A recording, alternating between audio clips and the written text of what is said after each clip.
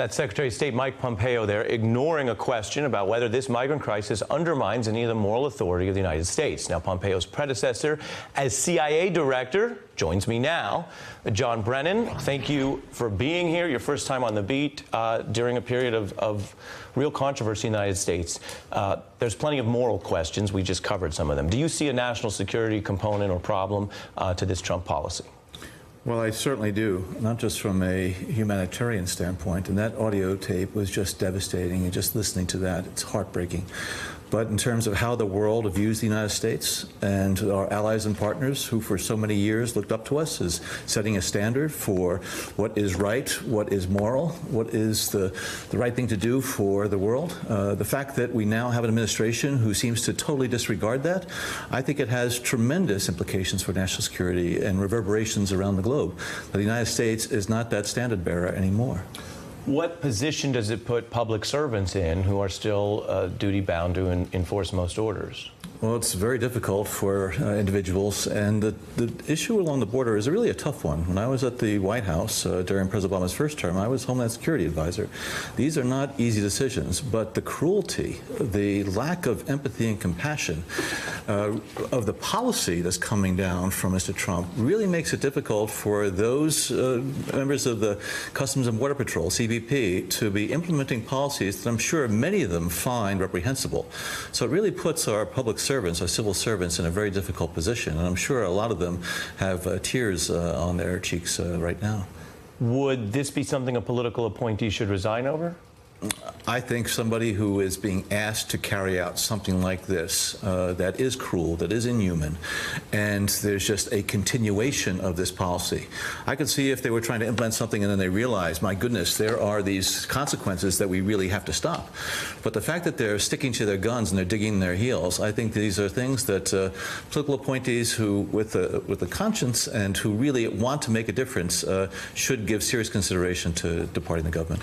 You know a lot of things about a lot of things, as the old saying might go. So I want to also get you on this new Bob Mueller filing. It talks about discovery that identifies individuals that the government believes, that's Mueller, are continuing to engage in interference operations like those charged in the indictment, the idea that there's ongoing Russian interference. What is your view of the meaning of that? And when Bob Mueller says that, is he building a case, which we know means the most aggressive reading that prosecutors have, or would he be relying on the kind of intelligence that you used to oversee? Well, I think both. When I was director of CIA, whenever we would get intelligence that had bearing on a counterintelligence investigation that the FBI had to pull the threads on, we would provide that information to the FBI. So I'm sure Bob Mueller, the special counsel's team, is now picking up things on their own investigative leads, but also using whatever intelligence is available. And I don't for 1 minute think that the Russians are taking a back seat in terms of trying to influence the political landscape here in the United States through the electoral process. You are someone that has quite a public record and a lot of public esteem and respect. You've also said things that, as you know, people criticize. I want to ask you about one of those, something you said on Morning Joe that based on what we know, maybe you can correct us, seems to be in the realm of speculation about what the Russians have or don't have on Donald Trump. Take a look. I think he's afraid of the president of Russia. Why? Well, I think one can speculate as to why, that the Russians may have something on him personally. Is it a good idea or even proper for a former intelligence official such as yourself to speculate on that? What is the purpose of that if perhaps, in fact, the Russians don't have anything on the president? Well, I think I'm trying to explain a very puzzling phenomenon, which is Donald Trump playing a very fawning attitude and having this deferential role almost to Vladimir Putin, trying to explain it. And so, yes, I said that one can speculate that the Russians may have something on him. As a former director of CIA, I'm not going to get into what I might have known at that time. That is classified. But I continue to just underscore my puzzlement over why Mr. Trump continues to take steps that appear to try to undermine the role of the special counsel in this investigation, that if he was totally innocent of any of these allegations of involvement, that he would allow the special counsel to pursue his investigation without any type of impediment. So I want to press you on that respectfully.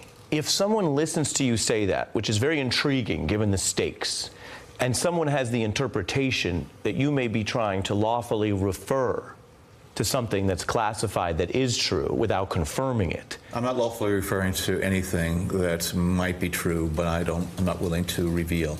I am just saying that it's unclear in my mind why Mr. Trump continues to have this attitude toward Vladimir Putin and the Russians.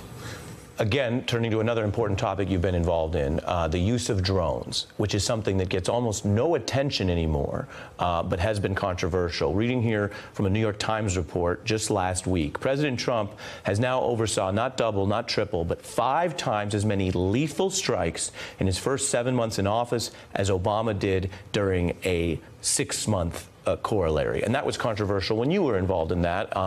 Walk us through whether they're getting this right. Is it a problem if the numbers are up, or could that be justified? Because this is sort of a dark war that it appears we have very little public oversight on. Well, I don't know the facts here, and I don't know what the conditions and circumstances are that the Trump administration is using the drone technology, which is remotely piloted aircraft, to actually put missiles and ordnance on targets. But President Obama was very adamant as far as making sure that we use that very powerful weapon of war in a very judicious fashion, and that we make sure that we have near certainty of no civilian casualties in the application of that weapon. And I don't know, my understanding based on some of the press reports is that high standard that existed during the Obama administration may in fact have been lowered. Let me ask it another way, because I appreciate your precision. Would you apply that standard and easily end up on 5 times as many lethal strikes? I find that hard to believe. Now, I know that there, over the course of the last 17 months or so, there's been a lot of urban warfare in places like Mosul and Raqqa, and it's much more difficult to carry out these types of strikes in areas where there are a large number of civilians.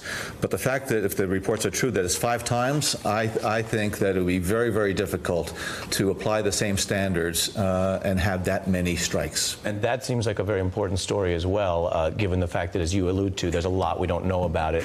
Hey, I'm Ari Melber from MSNBC. You can see more of our videos right here, or better yet, subscribe to our YouTube channel below. You could have been anywhere in the world, but you're here with us, and we appreciate that.